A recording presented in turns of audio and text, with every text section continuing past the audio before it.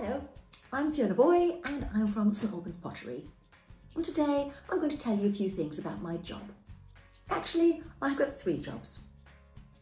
My first job is I'm a potter, which means I make mugs and bowls and various things that you can use.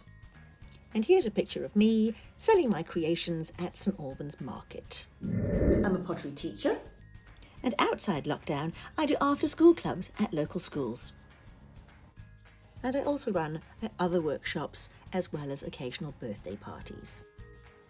And over lockdown, I have set up the Make-at-home Pottery Club, where I've created YouTube videos and delivered clay kits to families all round St Albans. I'm also a ceramic artist, which means I make all kinds of things out of clay that are not very useful, but they're rather fun and sometimes quite gorgeous.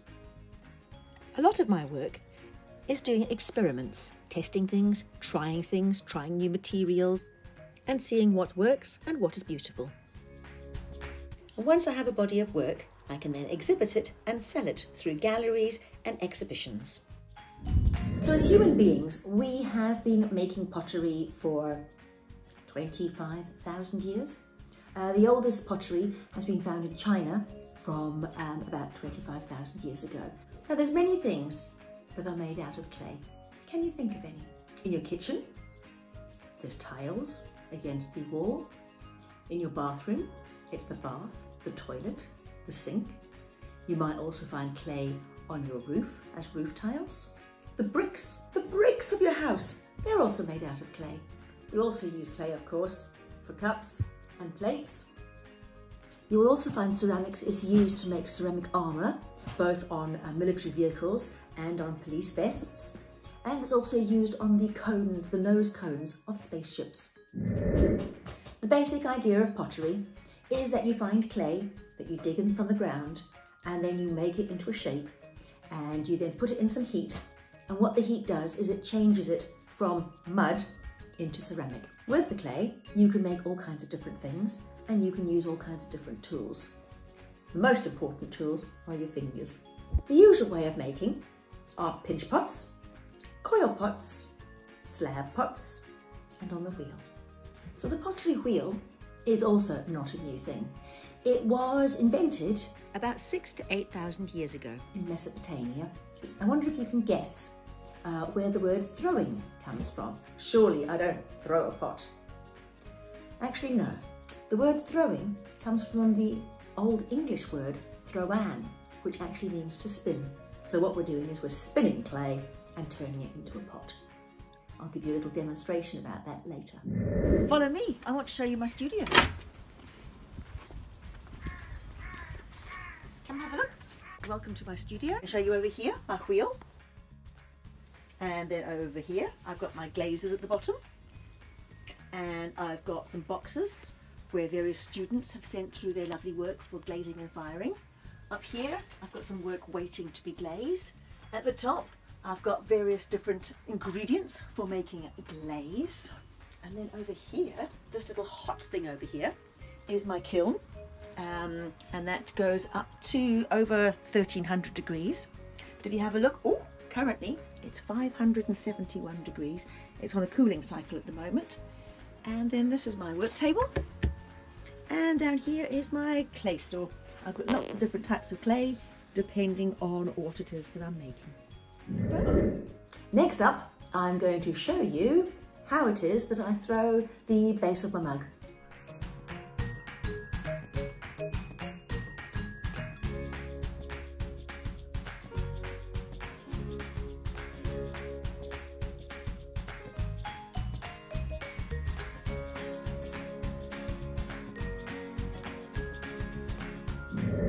So the way I work in my studio is, first of all, you start with your raw clay and you make something. You leave it to dry for a little bit, and then when it is bone dry, you can then put it in the kiln, and that first firing is called bisque firing. Bisque firing goes to about 1,000 degrees, and what it does is it dries everything out. This little penguin guy over here, he's been bisque fired. So these are the boxes that people have dropped off, and inside they've got some lovely pieces of work. Look, there's a nice little statue inside. I've got a number of little pieces. So now that I've got all of this, I can pop them into the kiln.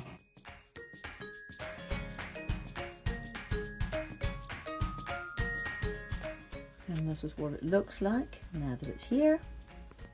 Then I set the kiln and we're away. 24 hours later, I can open up the kiln and see what's changed. I take the pieces out and they're ready for glazing. Then what I do, I mix up some liquid glaze, and then what I do is I get my pieces and I dip it into that, and then I pop it in the kiln. The second firing is the glaze firing, and it goes to well over 1200 degrees. And that's quite hot if you think that you bake a cake at maybe 180 degrees.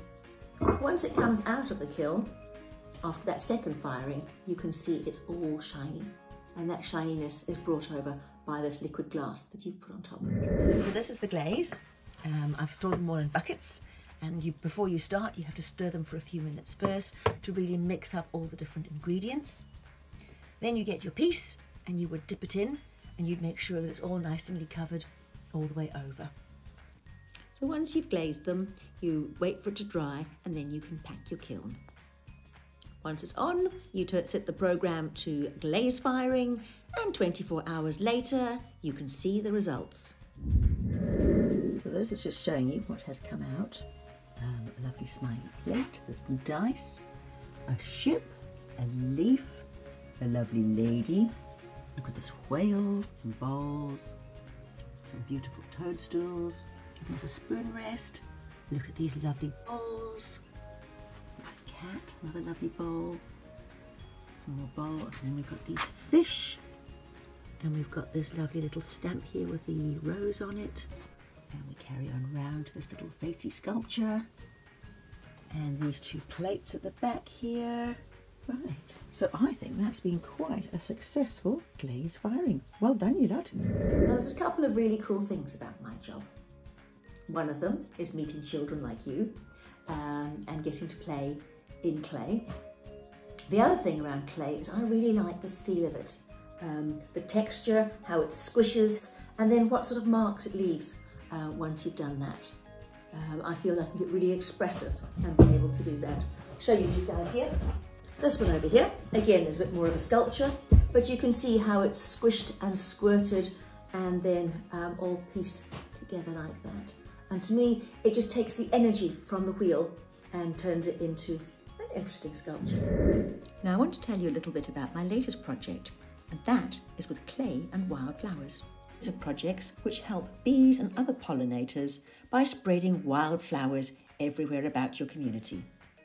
Some things I've been doing lately are actually not firing the clay, but making little pieces out of clay, popping in wildflower seeds, and then when they're bone dry, they can go out in the garden, and when the rain comes, it'll wash away the clay, and then the wild seeds will then sprinkle across the garden, and then over the summer, wildflower seeds will grow, and you'll have little happy bees. And this Easter, I'll be doing a similar project, but this time with statues. So nice chatting to you. I'm going to leave you with this last video of me throwing a slightly bigger pot. Thank you for watching.